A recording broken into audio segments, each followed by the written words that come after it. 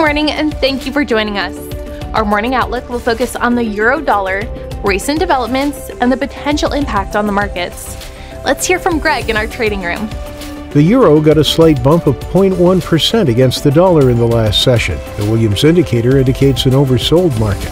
The oil-dollar pair exploded 1.1% in the last session. The ultimate oscillator is giving a positive signal.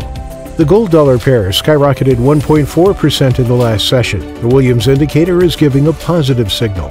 The dollar-yen pair saw a minor dip of 0.1% in the last session. The Williams indicator indicates an overbought market. Coming up, today's major financial news. China's central bank fanned expectations of further monetary policy easing, saying in its latest quarterly report that inflation pressures are controllable.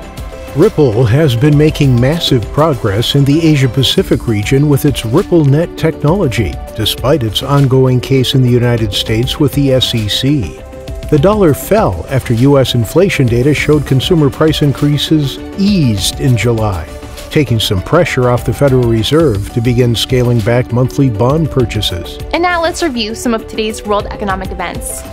The U.S. initial jobless claims will be released at 12:30 GMT. Japan's foreign investment in Japan stocks at 2350 GMT. Japan's foreign bond investment at 2350 GMT. Finland's current account will be released at 500 GMT. The UK's manufacturing production at 600 GMT. Australia's consumer inflation expectations at 100 GMT. We hope that you've enjoyed today's market outlook. On behalf of all of us here, we wish you a productive trading day.